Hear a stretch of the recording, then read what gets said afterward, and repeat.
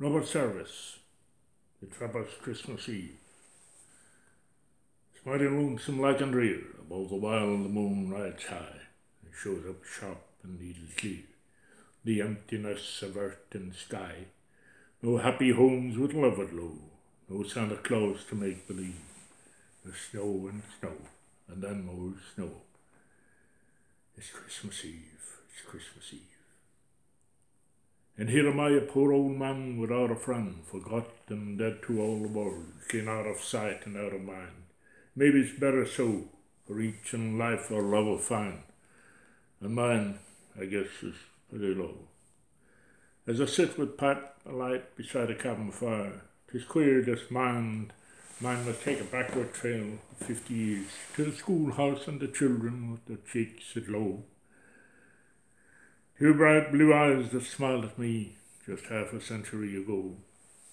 Again it's 40 years, with love and trust almost divine. Those same blue eyes abrim with tears, true depths of love looked into mine.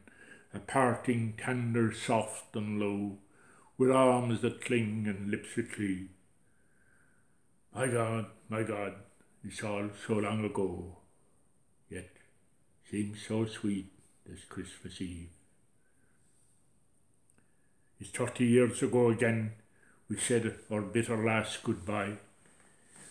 Our lips were white with wrath and pain, our little children cling and cry. Whose was the fault? It matters not, for man and woman both deceive.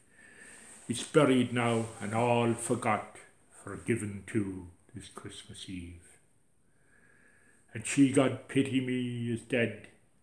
Our little children, men and women grown, I'd like to think that they're wed with little children of their own that crowd around the Christmas tree. I would not have them grieve or shed a single tear for me to mar their joy this Christmas Eve.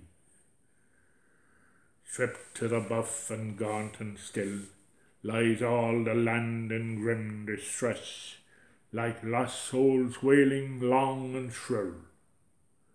The lone wolf howl fills the emptiness. O hark the herald angels sing. God bless all men. It's Christmas morn.